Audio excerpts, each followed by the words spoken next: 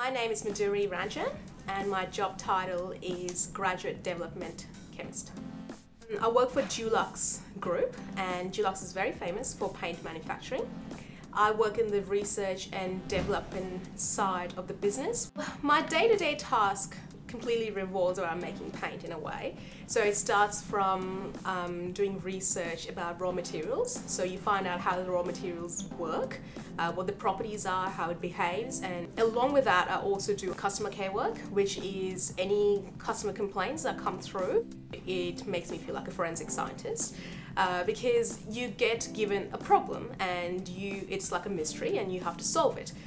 If I go to the customer and talk to them, it sounds more authentic because I'm the technical staff and I've worked on the product, I've made the paint, so I know what goes in it and how it should react. It's a kind of a merged role where you deal with making paint, researching about paint, which is the pure chemistry aspect of it, and then you can get to go outside the lab and then you can get to see the customer in person who uses the paint that we sell in store. So it's a full package.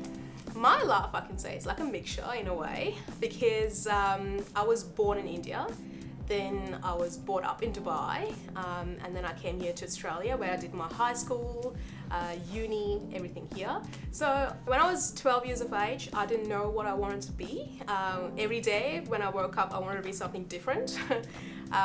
Either I would want to be a pilot or an architect, or when I watch cartoons like Dexter's Lab, I wanted to be an ingenious scientist. So my parents used to always say, Madhuri, do what you want to do. Whatever you like, do that. And I had a very cool professor, and he used to show us all experiments. So we used to have different solutions and we've been given litmus paper. We used to dip it in, and it was so cool to see how color changed every time you mixed in different solutions. I had no idea what they were, but it was really cool to see the color change. It always used to fascinate me. And I thought, okay, this is probably something that I would want to follow through. And so now I'm working as a chemist at Dulux.